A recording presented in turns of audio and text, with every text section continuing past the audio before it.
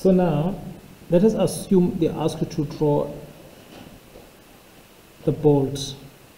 Now we're going to use this bolt head which we drew previously for our nut. So what happens is that, how did I get these lines?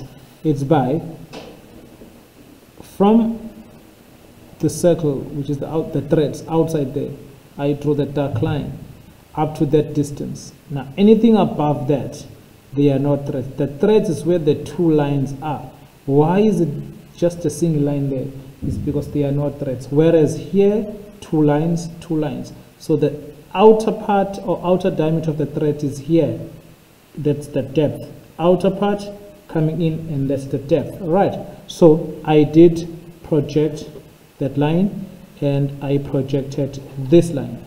All right. Then I went to this side. I projected that line, which is where the line just below that, and then another line which comes right down. So that's how I got these two lines. Okay. Now, assuming that this is where it stops.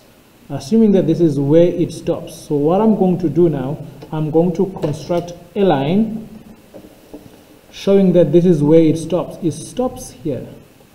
Now, I'm going to use the internal part. It stops here. That's the stop. All right. So it will be chamfered using a 45-degree set square. It will be chamfered using the 45-degree set square. And it starts from the inside line to the outside line. That's 45 degrees.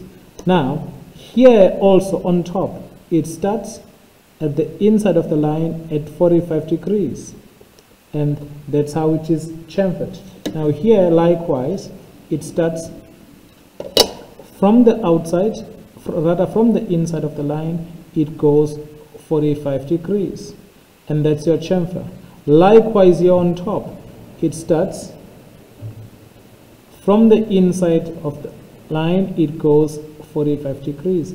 That indicates the end of your threads.